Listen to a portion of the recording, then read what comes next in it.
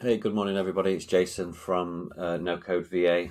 I'm just doing some work for a client on Airtable and Zapier, and I thought it'd be an opportunity just to show some real world cases of why you would use these two products. So the scenario here is that people are booking on courses, so the online courses, we're taking bookings, and the way that's done is the booking is done through an Airtable form, so something like this. And they fill in the information and they book on the course. The information comes into here, and then when the course is finished, they're marked. A register is done basically, so they're marked. Did they attend? Yes or no. When they're marked as yes, then it sends a feedback form to them, which looks like this.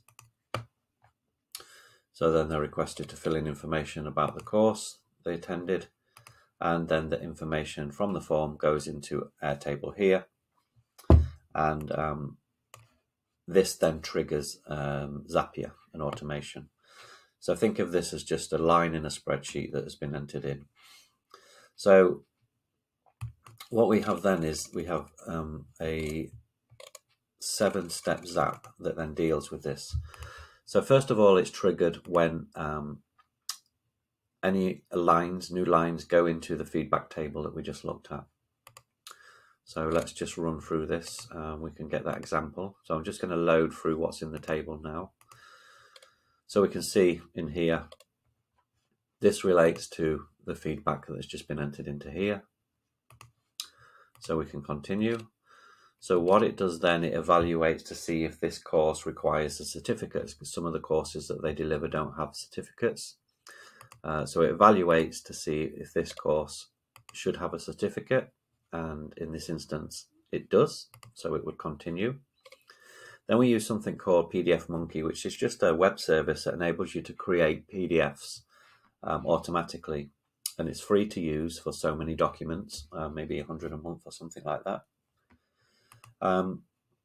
So we have a template in there, certificate, and then what we do, we overlay the information we have. So let me just run that and I will show you the example.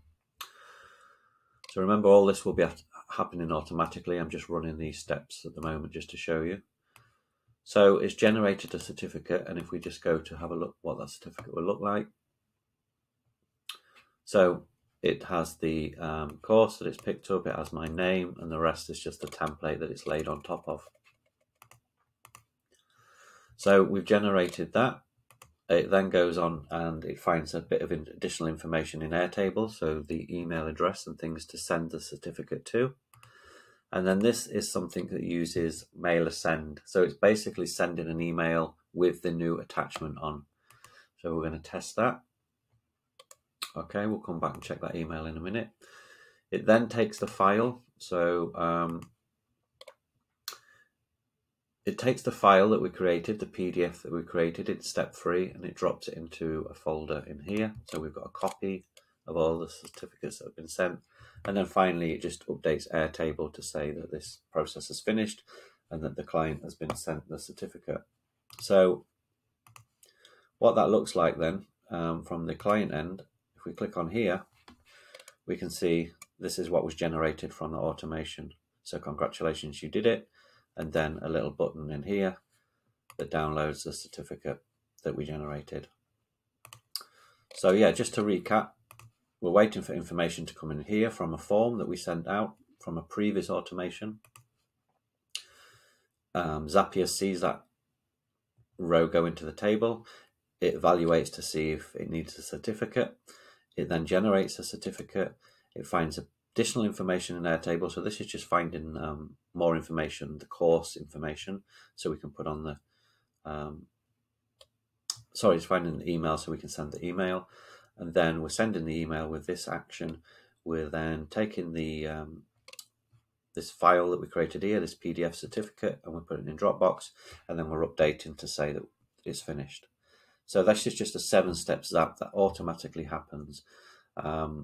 That can save a lot of time and work. And yeah, so all you have to do is, if people attend the course, you mark them as attended, and then this is triggered. So this is the kind of thing you can do very easily, very quickly.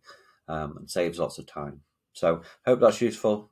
We'll do some more of these as I'm building real world automation, so you get an idea of what we use them for and how you can use them. So yeah, hope that's useful. Thank you.